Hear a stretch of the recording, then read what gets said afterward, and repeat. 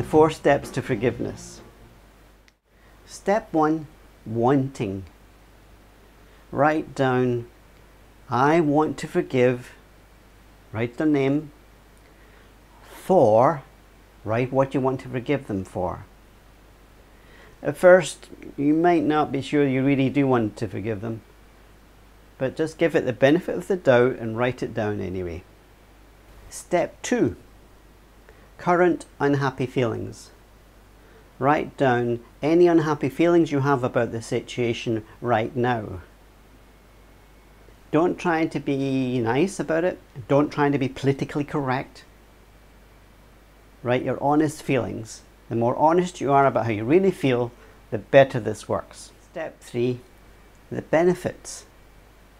Write down the benefits that you will receive from forgiving the situation.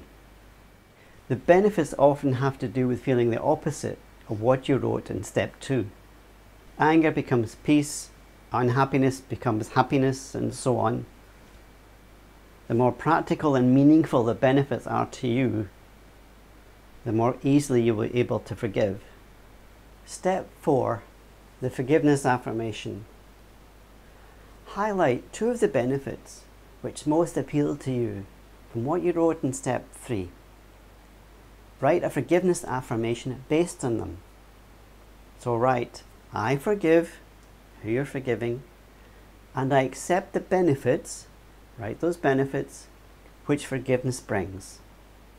For example, if you were forgiving someone called John, and peace and freedom were the benefits that appealed to you the most from step 3, then you would write, I forgive John, and I accept the peace and freedom forgiveness brings. Say this to yourself in the silence of your own mind at least 3 times. Then go back to step 1 and work your way through the steps again, making any changes you want to make to what you wrote earlier. And keep going through the steps until you feel a sense of peace and ease. Please subscribe using the link below, and feel free to add any comments or questions, and I'll gladly do my best to help you.